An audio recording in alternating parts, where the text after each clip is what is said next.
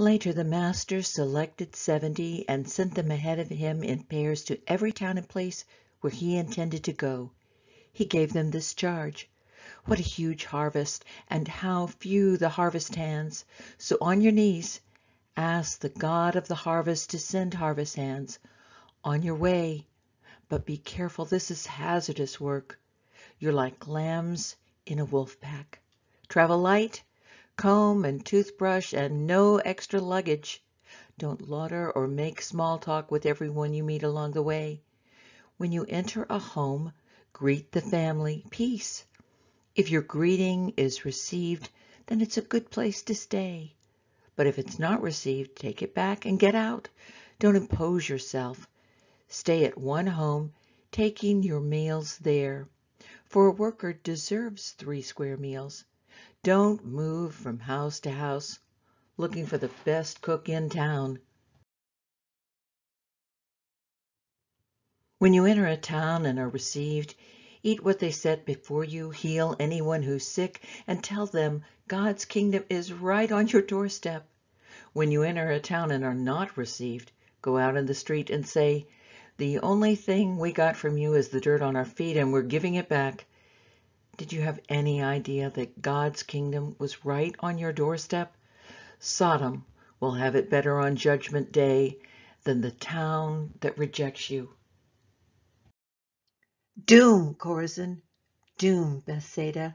If Tyre and Sidon had been given half the chances given you, they'd have been on their knees long ago, repenting and crying for mercy.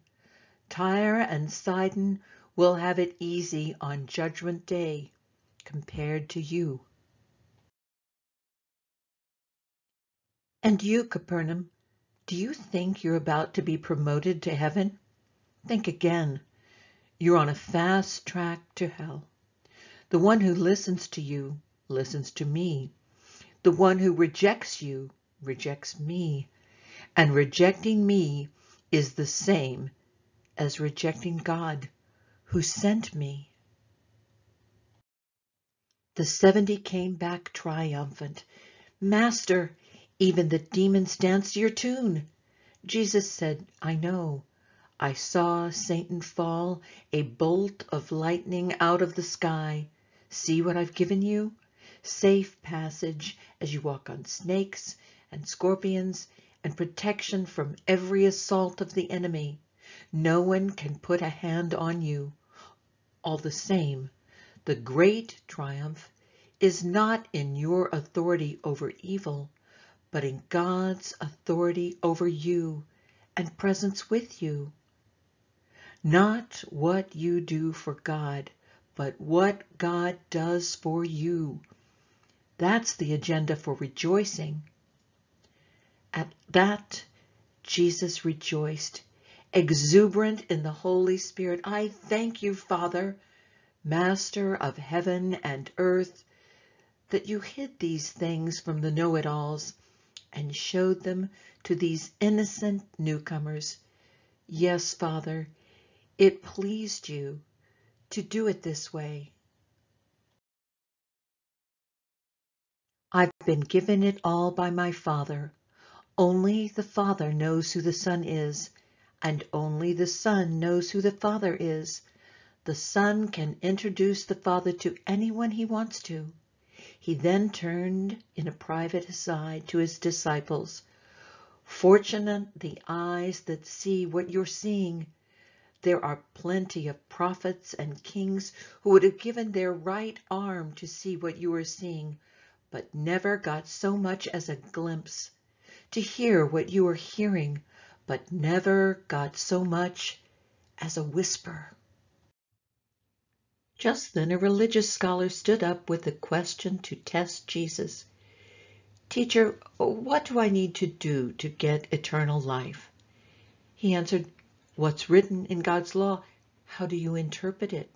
He said, "That you love the Lord your God with all your passion and prayer and muscle and intelligence, and that you love your neighbor as well as you do yourself." "Good answer," said Jesus. "Do it and you'll live." Looking for a loophole, he asked, "And just how would you define neighbor? Jesus answered by telling a story. There was once a man traveling from Jerusalem to Jericho. On the way, he was attacked by robbers. They took his clothes, beat him up, and went off, leaving him half dead. Luckily, a priest was on his way down the same road, but when he saw him, he angled across to the other side. Then a Levite religious man showed up. He also avoided the injured man. A Samaritan traveling on the road came on him.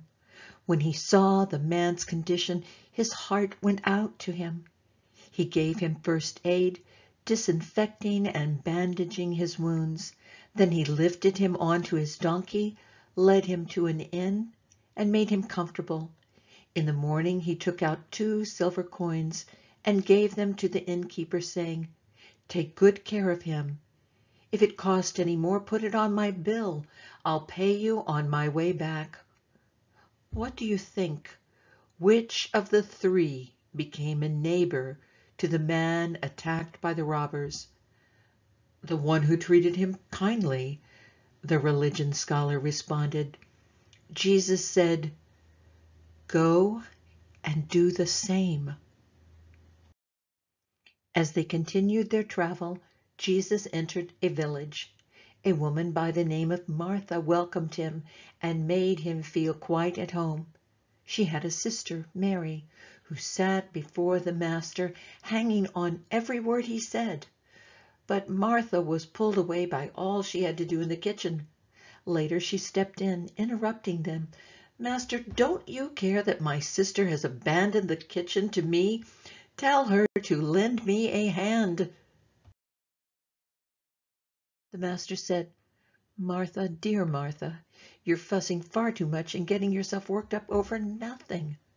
One thing only is essential, and Mary has chosen it. It's the main course and won't be taken from her."